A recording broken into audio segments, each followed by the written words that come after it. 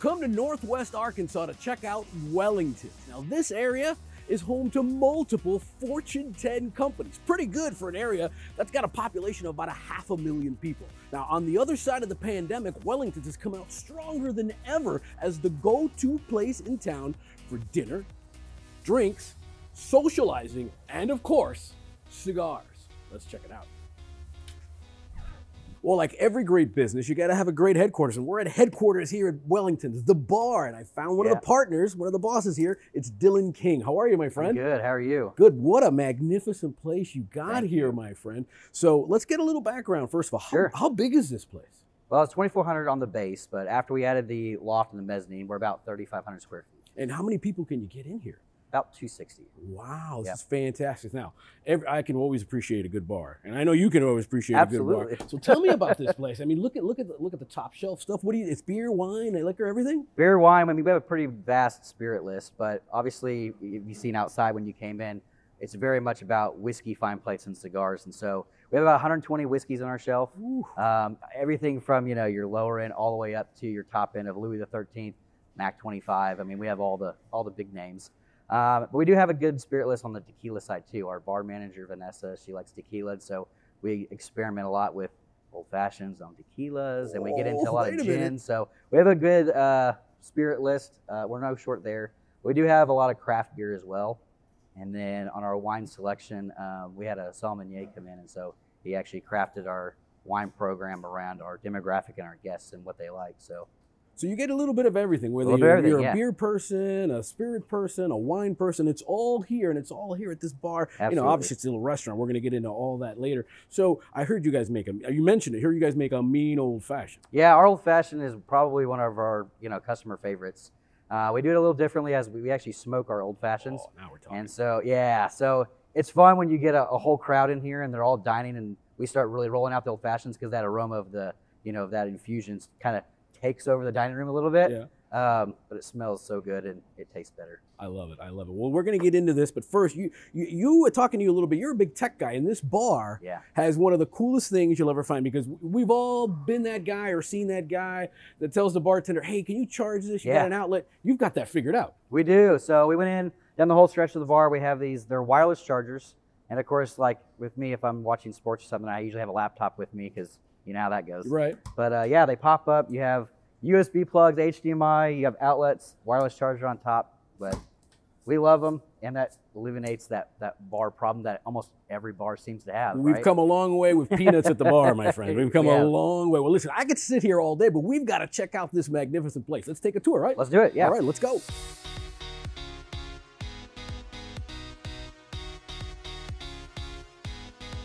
Well, we're moving on up here at Wellington's. What a great spot here. This is the second floor, the loft area. Tell me about this space. My favorite spot in the entire restaurant.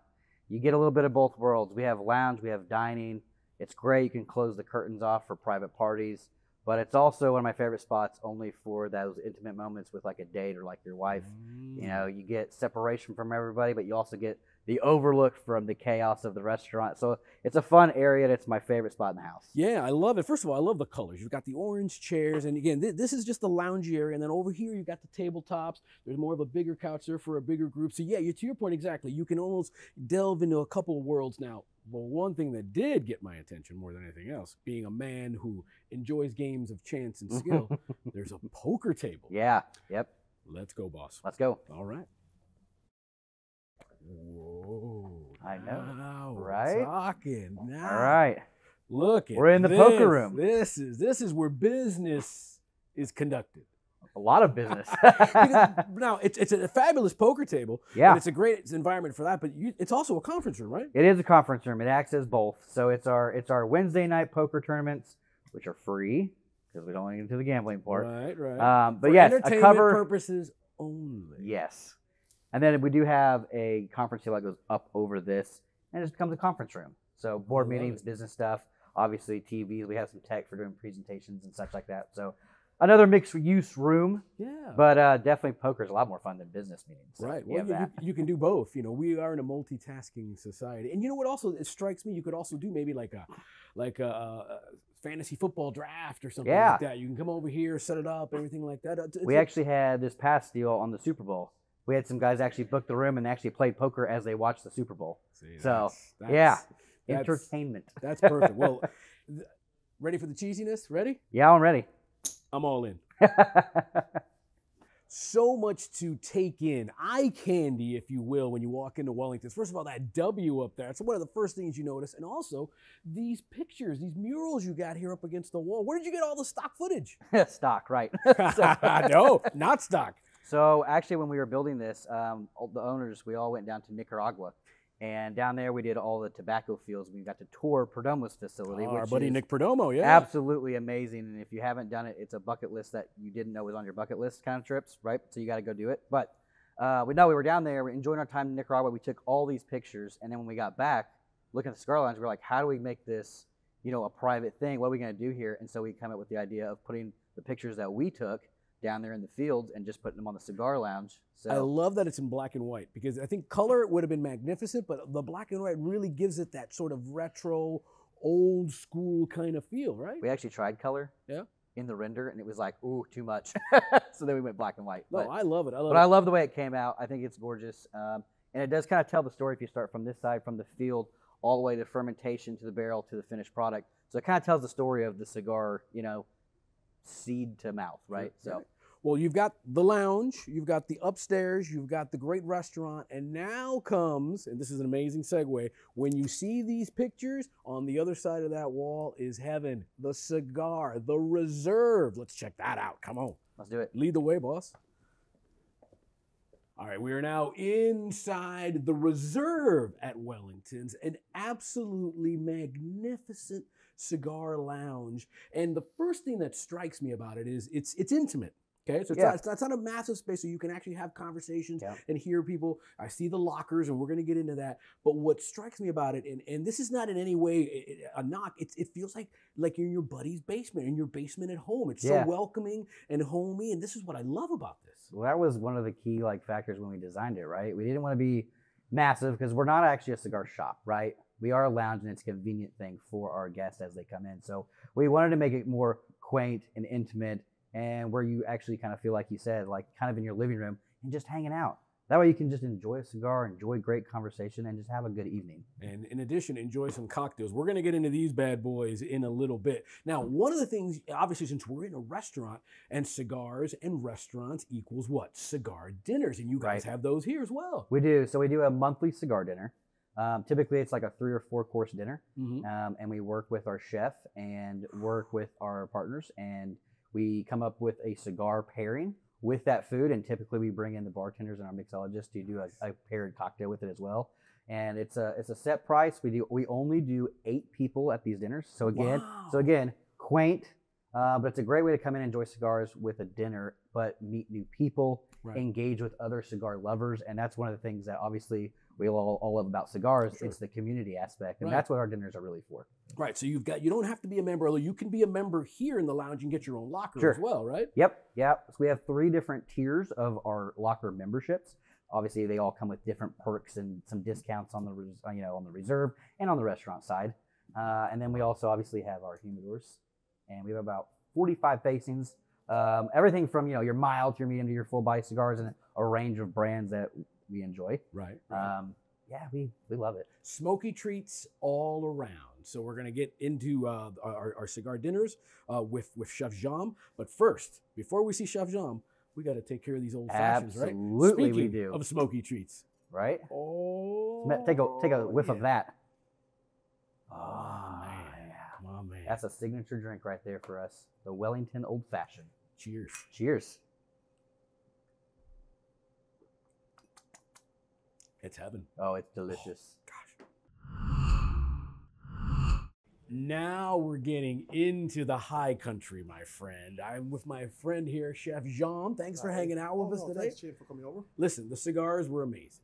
The drinks, spectacular. The lounge, amazing. But now we get into the mind of Chef Jam here. First of all, these dishes look amazing. Thank you for blessing us with these here. Tell us about yourself. Where do you come from? What's your background? How'd you all get in this whole culinary experience? Okie dokie. Long story short, actually, I was born in Africa, in Congo. I was brought up in France when I was about 3 years old. Gotcha.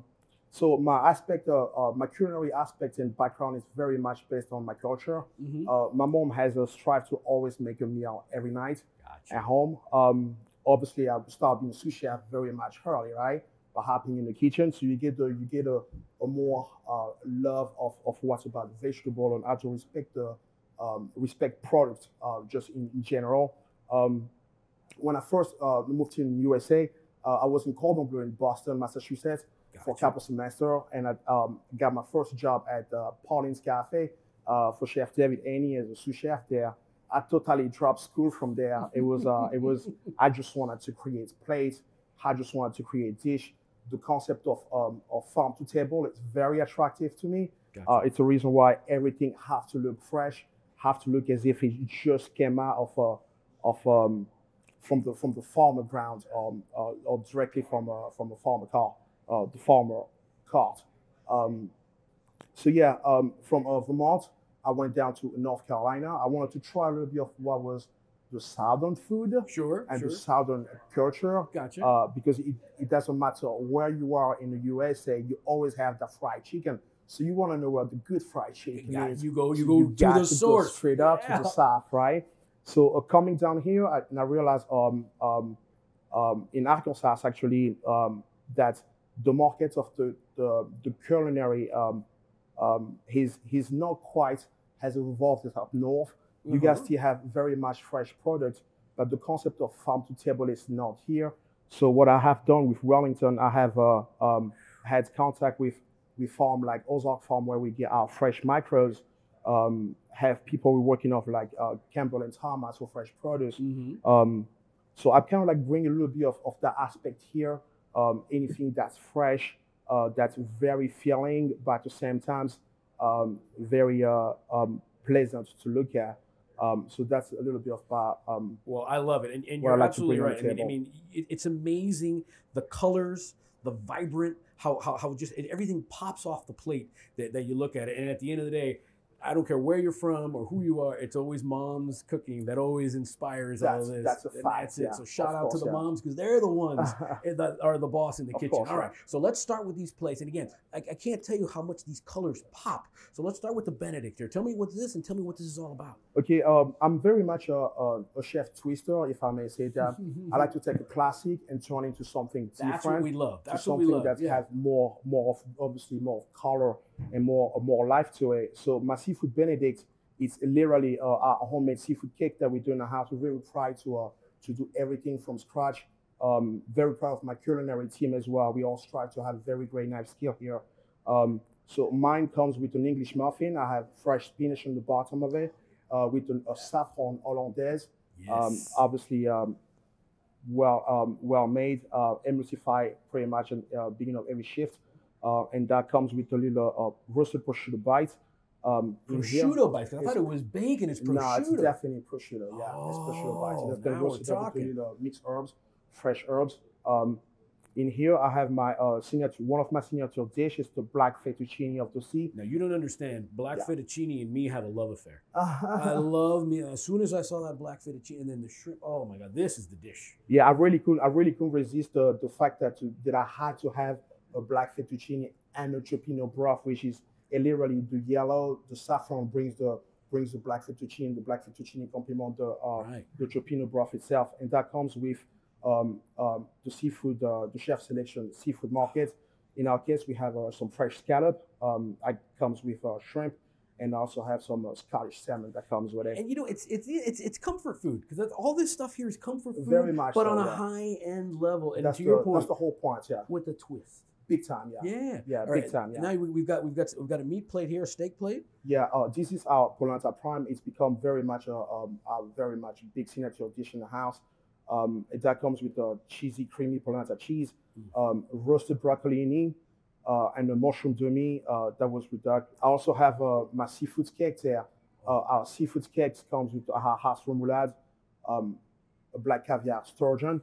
The caviar. When I saw that caviar, I was like, now Yeah. I'm in love. Of course, yeah. I'm The in love. caviar add the little cute saltiness that you need to it, Mhm. and that little pop texture to the softness, creaminess of the seafood cake itself.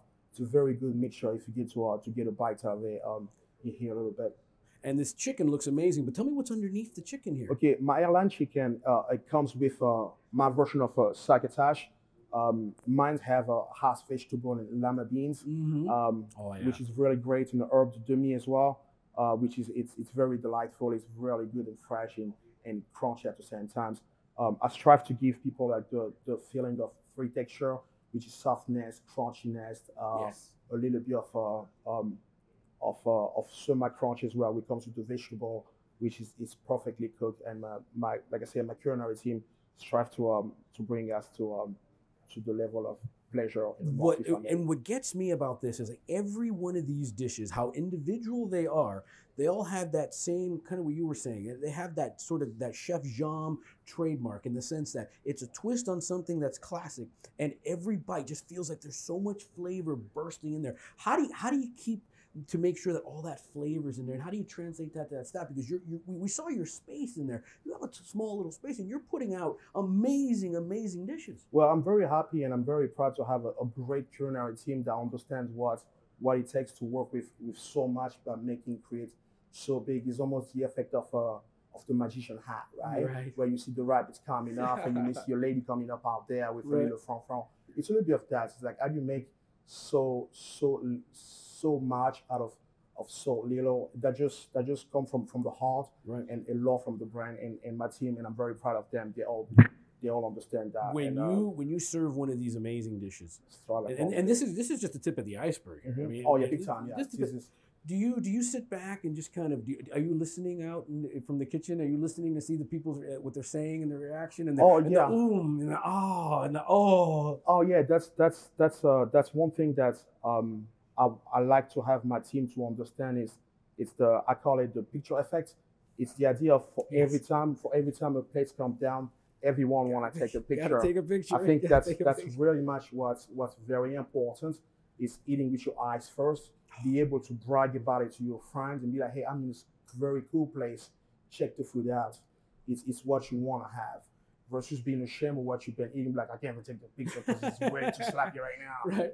You understand? Well, the hardest part would be having enough time to not just devour the plate and actually take the picture first. Absolutely. Before I let you go, one of the signature places of this are your cigar dinners. Yeah. Tell me about what goes into that, and what do you get there? Because this is not necessarily the cigar dinner. This is a regular menu. This is the everyday stuff. Menu, yeah. Well, the cigar dinner, my team and I, we are really working on the fact of staying right there on the theme of smoking. So some of our courses, that could be the dessert, that could be the first course. Each of them, at least somewhere, there's an element of smoke somewhere that will bring back the aroma of what you're really into since you've been smoking the whole time. So you want to have a little bite of for example, the one that's coming up next time, I have a bone marrow, and that comes with the smoked sweet crispy shallots. I mean, smoke shallot confits that will come on top of the bone marrow, and also finish with a smoked martini dessert. So it's the idea of that, creating a menu that's pleasing to what you're into at the moment. It's like I say, if you're smoking a cigar, I would definitely have you something smoky somewhere there that reminds you of the aroma. Amazing. Listen, you have absolutely dominated the whole farm to table concept. You are just killing it every day, my friend. I wish you nothing but success. Oh, no, thanks so much. And again, and it's all the senses, both visually, smell, and then of course you finish it off with the taste, and even in your fingers. So take those pictures quick, because this is not going to last in your plate very long. Thanks so much, Chef Jean. Thanks so much, Emma. Thanks again for stopping by. He's the best. Thanks, guys. Wow, talking about a perfect way to end a meal in the reserve, having a nice cigar, some coffee. Yeah. Those shoes, by the way. Thank you. Oh my goodness! I mean, when you're the boss, you got to look like the boss. Shout out to Donnie. He's a good friend of ours that got it done for me. So listen, amazing time here at the Wellington, top to bottom, both floors. And also what Chef Jean does in that kitchen space is a miracle. They kind of put 140 people you can get in here, 140 plates to put out every night. Amazing stuff. They're like magic men back there. I mean, what they do back there is astonishing. It shocks us what they can come out of that kitchen with. It blows our mind. So Yeah, it's always good. Yeah, well, listen, no better way to end it with a smoke, some coffee here in the Reserve. And listen, where can we find Wellington? Where can we find the Reserve on social media and online? Yeah, so if you're on social, it's at Wellington NWA, and the website is wellingtonnwa.com. By the way, when you say NWA, I think straight out of Arkansas. Oh yeah, Razorbacks, baby. Woo, pig suey. There right? you go. You're already conditioning right now. You'll be moving down here before long. This is Dylan King, man. Thanks for hanging out with us. Right? Thank you. You guys are always welcome. Awesome. Great times, great smokes. Enjoy it.